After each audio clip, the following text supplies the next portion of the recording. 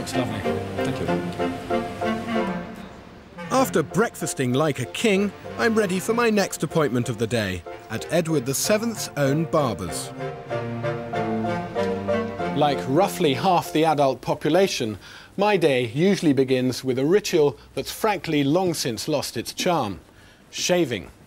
But I'm hoping that a more Edwardian approach to the chore will transform it from a tired routine to a pampering pleasure.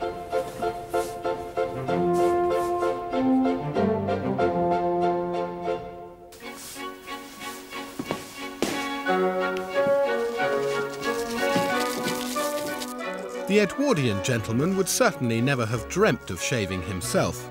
His valet attended him in the comfort of his own bedroom. I'm going for the next best thing, the services of professional barber Kamil Ozturk. So here's your hot towel. The hot towel. Is that something I could sort out for myself at home? Very easily, actually. You wet a towel, wring it, scent it with a nice flavour, put it in the microwave on 2 minutes on very high. In the microwave? Microwave, 2 minutes, Really? very high, and it'll come out beautiful. And what's this going to do for my skin and my bristles? This is actually going to soften your bristles and make my job a hell of a lot easier. While the hot towel works its stubble softening magic, Kamil prepares some shaving lather with a traditional badger hair brush. The brush lifts and exposes the bristles and exfoliates the skin.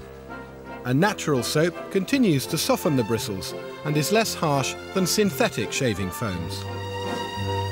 Takes a little bit longer, I guess, than just squeezing it out of the aerosol, but do you think it's time well spent? I shave every morning this way. Doesn't take me very long at all, 7 minutes.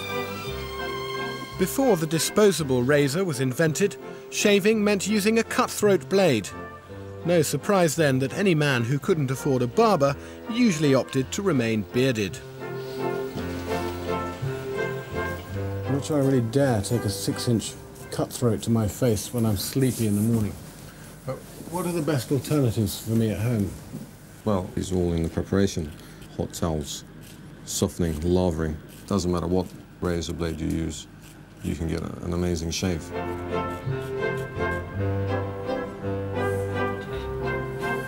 Which is the cold towel, which is going to close all your pores. Does that come out of the fridge? It has a lid. A final bit of pampering completes the experience, which has convinced me to trade in my aerosol for a bit of badger. That feels very good indeed. How does it look? Very close.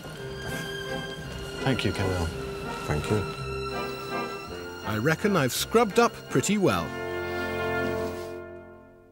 And since I now have the face of an Edwardian gentleman, perhaps I should consider smelling like one. There are a lot of fragrances that were used in Edwardian times. So something quite typical might be the limes cologne. Oh, I like citrusy flavours. Just rub your palms together and have a little... And sandalwood, it's incredibly fresh. We put that on the hot towels when you're having your shave. It just really wakes you up in the morning. One of the other fragrances that was very popular was sandalwood. Plenty of bass notes in that. That's lovely, actually. Yeah. Very nice. What else have we got?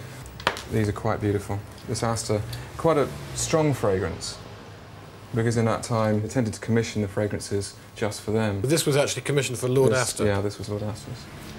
Whew, he liked the strong stuff, He did Lord like Astor, the strong didn't he? I think I prefer the sandalwood, actually. I think for you, certainly the sandalwood, it's lighter and it's fresher, it's got far more modern scent. And limes. Limes is great in the morning, sandalwood perhaps in the evening. Let's take these.